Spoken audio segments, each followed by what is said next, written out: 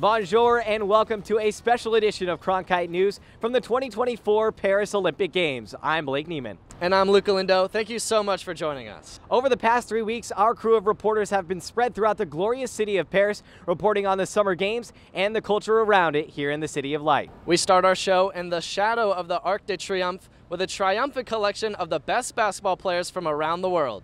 That's right, Luke. I caught up with 3 Phoenix Mercury basketball stars who traded in their purple and orange jerseys for the red, white, and blue. I just appreciate everything more now, taking in the bonding, just seeing everybody, the sights, really appreciating that because it can totally be different. Life may never be the same for Griner after her grueling experience in Russia. But one thing that will never change is the unwavering support from her day one partner in Phoenix, Diana Taurasi. I think I'll be more emotional for that, honestly. Just any chance I get to be with Dee, basically my whole career has been with Dee, overseas, USA, and Phoenix. She's taught me everything. And just being able to share this court with her, for another Olympics is very special to me. Griner and Taurasi have the chance to win their 3rd gold medal together. And for Taurasi, she could win her 6th, the most of any basketball player ever, man or woman. Yet the 3-time WNBA champion is just focused on what's in front of her. Sometimes you can get confused by the winning, the losing, the medals, the trophies, the MVPs, all that stuff. And at the end of the day, all that stuff really doesn't matter. It's the work you put in every single day. Here in Paris, the Mercury's dynamic duo adds another teammate from the purple and orange, Kahleah Copper. The former WNBA Finals MVP and first-time Olympian hopes Phoenix's large presence on Team USA helps attract other talent from around the WNBA to the Valley. We're a top organization, and I want to continue to let players know that Olympians play for the Phoenix Mercury, and just to get players to come and want to play with us. 3 Phoenix Mercury players in the Olympics? That's certainly impressive. Absolutely, Blake. And 2 other Phoenix stars will be playing for the Team USA on the men's side. Devin Booker and Kevin Durant are very proud to be among 5 Valley Hoopers playing for the United States 5-on-5 squads. Yeah, we got Phoenix all over. We have 3 on the women's team also, so, we're well represented. It's a basketball town, and, we want to put the city on the map, so no better way than winning gold. That basketball town is well represented here, despite there being over 5,000 miles of separation between Phoenix and Paris. Our Wilder Adams caught up with a few die-hard Suns fans who made the long trip to see some of their favorite players take the court for Team USA. America's Golden Boys, let's get it. They are like the 2 best players here. Suns fans Kerry Honene, John Damasco, and Matt Hosak flew thousands of miles from Tucson to France to watch Kevin Durant and Devin Booker play for Team USA. It's always nice for them to representing the NBA, but besides that, representing Arizona. Booker has always been like the top dog ever since finals, and Kevin Durant, there's nothing else better. So the Lakers and Celtics are the only other organizations with multiple Team USA players this year, and with 2 Sun stars on the squad, Phoenix native Steve Ho couldn't resist making the trip. It's crazy. It's a once-in-a-lifetime opportunity. I never thought I would be here doing this. Anywhere you go in France, whether that's in Paris or Lille, you can see Devin Booker, Kevin Durant, Phoenix Suns jerseys all over the place. And we should give those 2 stars a lot of credit for the global brand they are helping the Phoenix Suns build. KD is one of my favorite basketballer since he started with the Seattle Supersonics. I really like the style of Devin Booker, his spirit on the ground, how he plays. The silky smooth style Durant and Booker bring to the court draws fans from all over the world to the television screen. French native Axel Grégoire grew up watching the Phoenix Suns on television despite the 8 to 9 hour time difference from Arizona. Seeing his favorite players in person has been a dream come true. It's an accomplishment, so it's near to me, so it's very nice, and to the TV and here at Lille it's particular. In Lille, Wilder Adams, Cronkite News. Even former Valley Hoopers are showing out here in Paris. Jimmer Fredette, who spent a few games at the tail end of his NBA career with the Phoenix Suns, suited up for Team USA's men's 3-on-3 squad. And former Phoenix Mercury player Sierra Burdick played in her first Olympic Games for the U.S. women's 3x3 team. Before they took the court, I had the chance to talk with Burdick and some of her teammates about what the WNBA vet brings to the table. I prepare the same way for every competition. You know, I pride myself in my preparation, so whether it's just a women's series tournament or the World Cup or the Olympics, I go all in no matter what. So, but I would say it was an inspiring just moment to see the growth of women's basketball, to be a part of WNBA All-Star in a sold-out crowd, as you know, in footprint, 17,000 people. So that was just an incredible experience, and I'm glad I got to witness it. Burdick reunited with her head coach Jennifer Rosati, who coached Burdick in 2011 on the U19 women's national team. Together they won the FIBA World Cup and hope to repeat history on the world's biggest stage. It's pretty cool to have it come full circle and see her as a pro and as an adult and see where her journey has taken her. And she's my coach on the floor, so I trust her a lot, and I think that's mutual. She just has a great way of being locked in, taking it seriously, but also having an open mind and being able to communicate, motivate, and find ways to make other people better. I mean, I think that's the most special thing about Sierra, is she makes the three players around her play really, really well. Burdick boasts some of the most 3x3 experience on the USA roster dating back to 2014. That veteran status does not go unnoticed by her teammates. She keeps our team in flow. She doesn't let us isolate. She's constantly moving. She's constantly talking to us. You know, if she sees us start to like back out and back down, like we're going to go one on, she's calling the next set. She's calling the next action. And so just hearing her voice as a reminder all the time is really helpful for us, and it's definitely helped us grow. In Paris, we love the cabaret because it's a place of meeting, it's a place of transgression, it's a place of acceptation of everybody. Coming up on this special edition of Cronkite News in Paris, a look inside one of the city's oldest cabaret clubs and the role LGBTQ+ community plays in Parisian culture.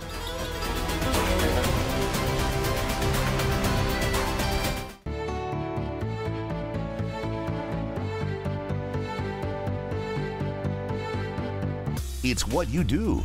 It's how you do it. It's Arizona Living Your Life. Join host Kate Longworth for a show designed to help you live your best Southwest life. Get a closer look at the most enjoyable experiences to be found in Arizona, from great day trips to delicious dining spots to fun activities for the whole family. There's no shortage of new adventures awaiting you. Watch Arizona Living Your Life, Sunday and Tuesday only on YourView or streaming at yourview.com. 2, 1. Coming up on the cut. Coming up on the cut. Coming up on the cut. How students can build their broadcast journalism portfolio with opportunities to learn more about on-air reporting and studio production.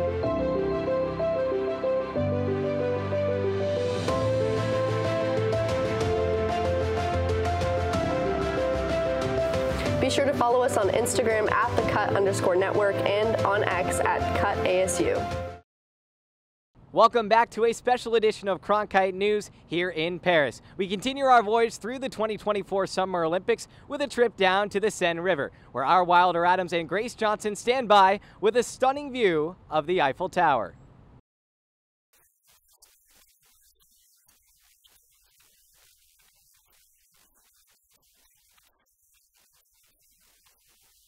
Some of those performances came with controversy.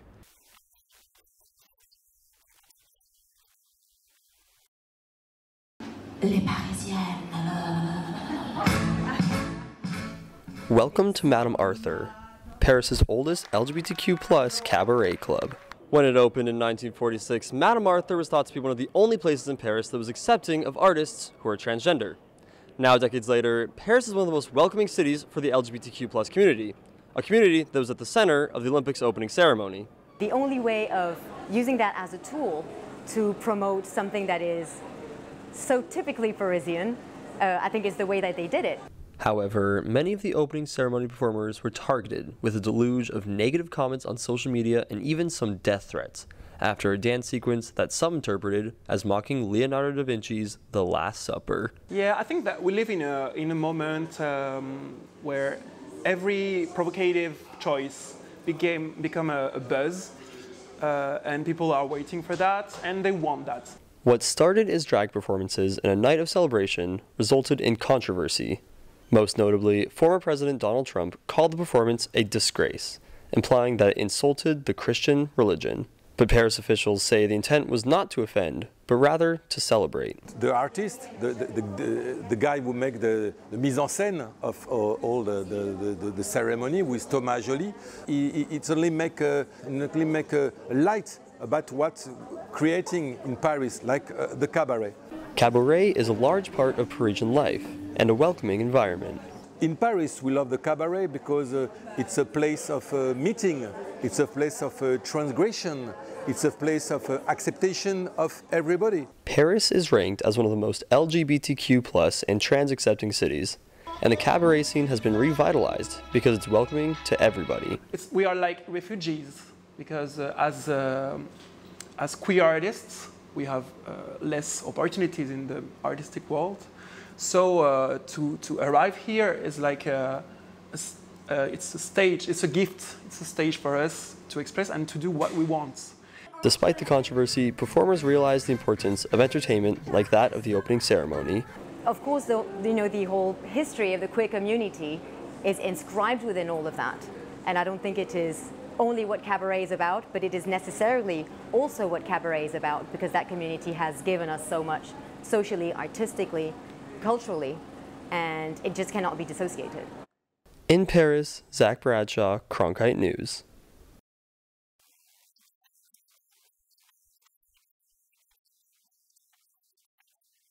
Especially for the women's Eagles squad, headlined by Nia Tapper and Lauren Doyle. Our Alexis Heichman went down to the Stade de France, where history was made. The 2024 Olympic Games has set a new standard when it comes to supporting female athletes. For the first time ever, this Games has had equal representation for both men and women. But one team in particular has been making headlines for its efforts in female empowerment, the bronze medal winning USA Women's Rugby squad.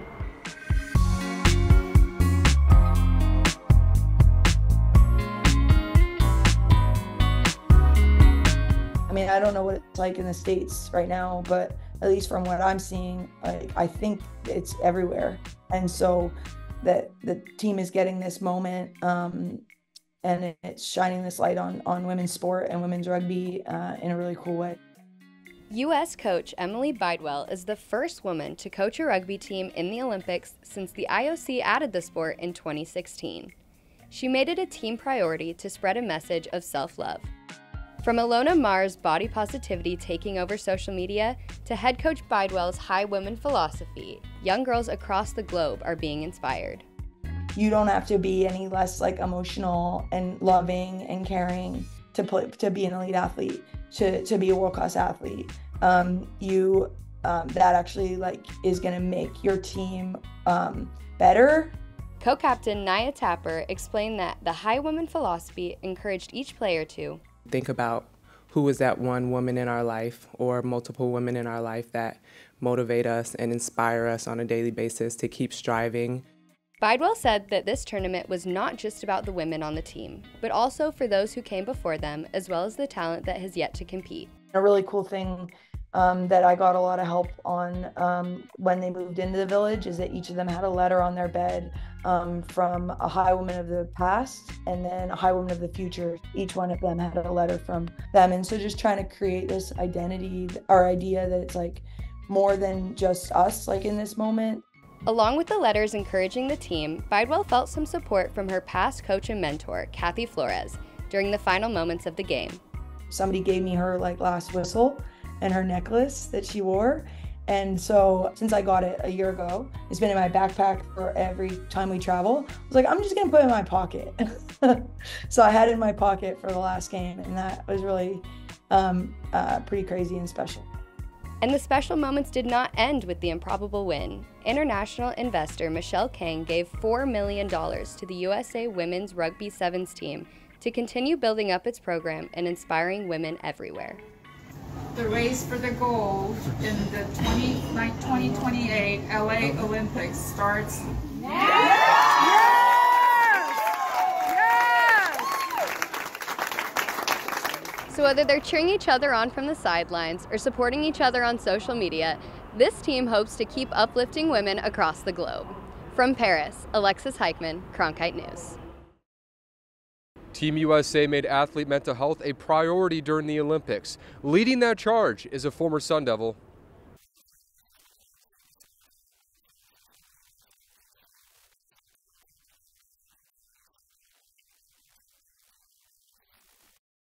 ASU was the building block for me to make me who I am, and it's a place that I just it's like my passion in life is ASU and giving back in sport. Rocky Harris bleeds maroon and gold. The three-time ASU grad, bachelor's, master's, and PhD, says he would not be at the Olympics if it wasn't for his Arizona State education.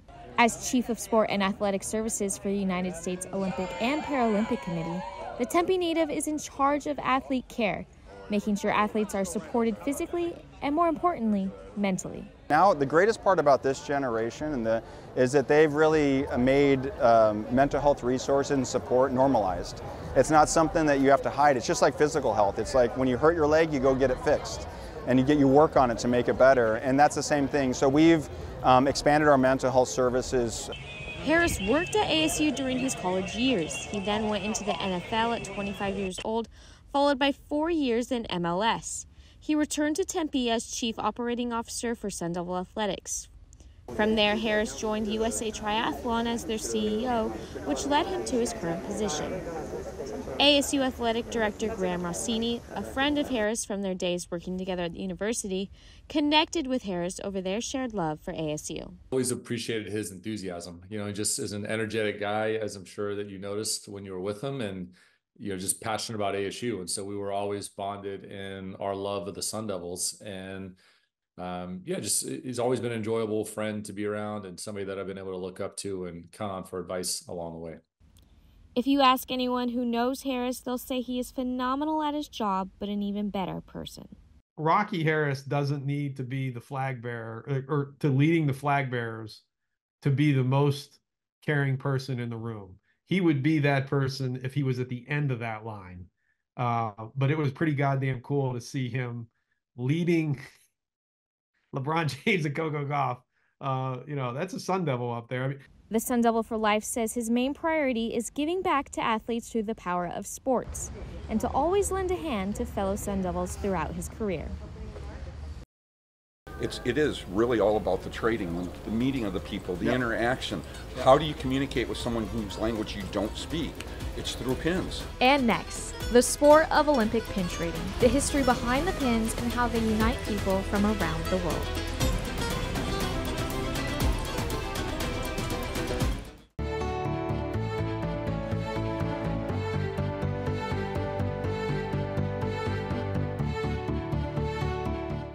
Three, 2, 1. Cronkite News.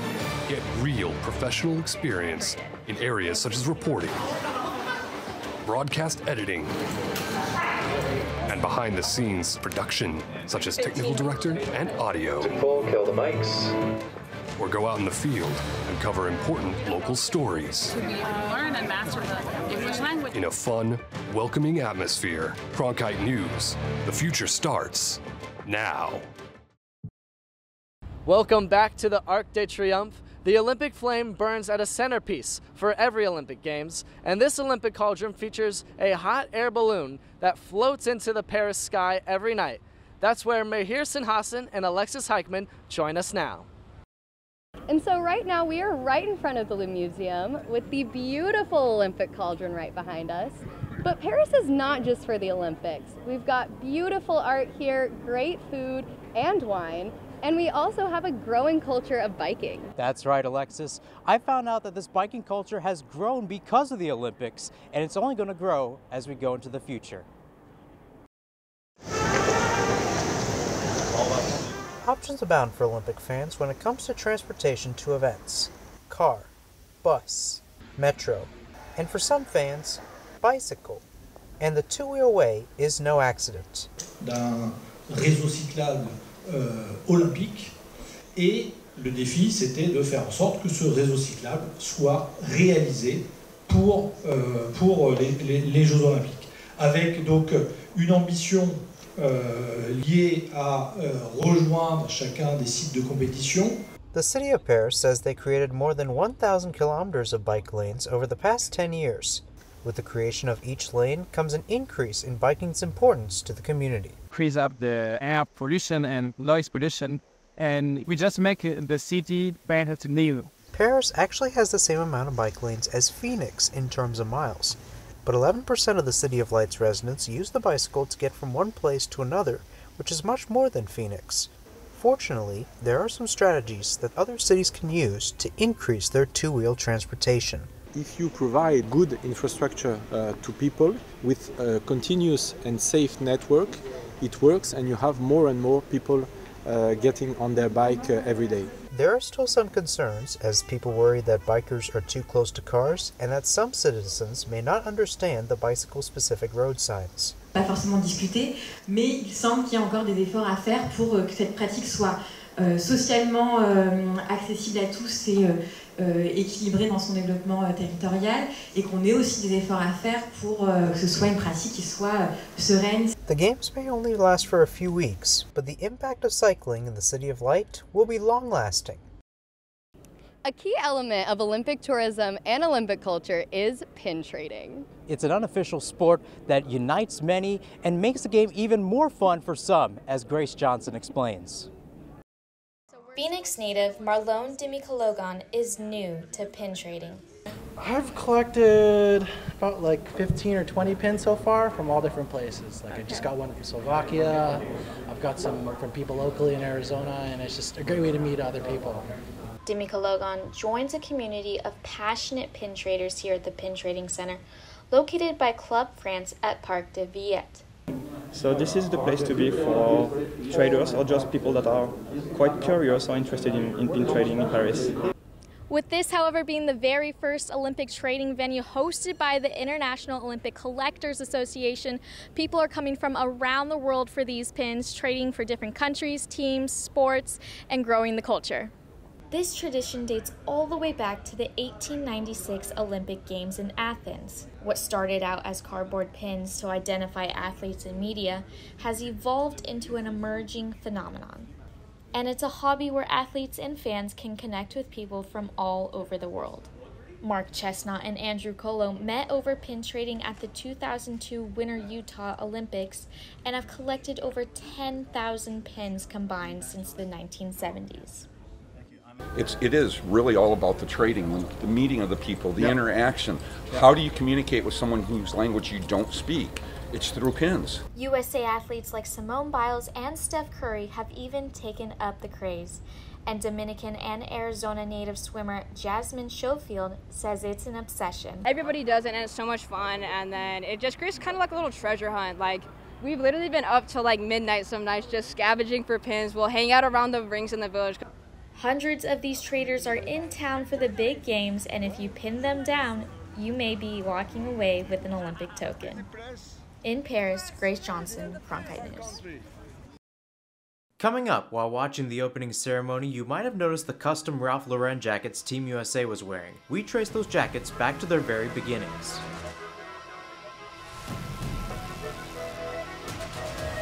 Explore the Southwest style that makes the Grand Canyon State so unique on Arizona Living. Host Danielle Lerner takes to the road to showcase the people, places, and culture at the heart of our state, while offering up some exciting ideas for your next getaway. Whether you're new to the area or a longtime resident just looking for a bit of inspiration, discover all that Arizona has to offer on Arizona Living, Sunday and Tuesday only on YourView or streaming at yourview.com. Innovation at the Walter Cronkite School is pushing the boundaries of traditional journalism. Storytelling has evolved over the years. This is part of that evolution. Students in the Innovation and Entrepreneurship Lab are using emerging technology to create scenes in augmented and virtual reality, coding playable games, and bringing the audience into the story. They're only limited by their imagination and their willingness to learn. Find out more at cronkite.asu.edu. Welcome back. Despite the pouring rain at the opening ceremony, the custom-made Ralph Lauren jackets for Team USA withstood the conditions. We spoke with the ranch that made the wool for the jackets, and they shared how the Team USA uniforms made it from the ranch to France. I'm Jeannie Carver, and our family ranch is the Imperial Stock Ranch, and this is our 153rd year of continuous operation producing sheep and cattle, grains, and hay.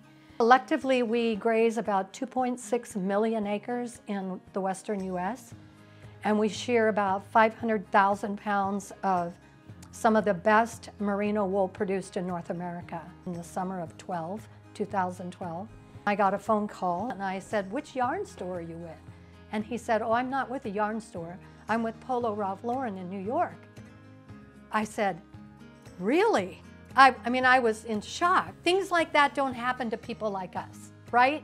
It's not even something you ever dreamed of. It's beyond what you can dream. They ended up choosing our yarn for the first Made in America Olympic uniforms they did for the 2014 Winter Olympics in Sochi, Russia. And here we are, a decade later, still working with them. They have been an amazing partner. And for the first time, they've made the decision to feature wool in the opening ceremony uniform of a Summer Olympics, which to me has a really special, it's a really special decision they've made and an effort they've made for a lot of reasons. One, wool is the original performance fiber. We have our own little moment of glory because our wool is someplace really important. It's always really emotional. It's really emotional. I don't know what else to say, maybe because we're nowhere near the Olympics in our life. We're far from New York City, and we're far from the glory of the Olympic Games. We do something that in many ways is forgotten, and yet it's important for everybody's survival, but that's what we do. So we're not in those kinds of spotlights, but when you see this happening, you know, on the TV, it's like, it's overwhelming. I mean, to think that our effort every day supports something like this. That's all for this special edition of Cronkite News. I'm Blake Neiman. And I'm Luke Galindo, and on behalf of the entire Cronkite News team here in Paris, merci and au revoir. For more Olympic coverage, visit cronkitenews.azpbs.org.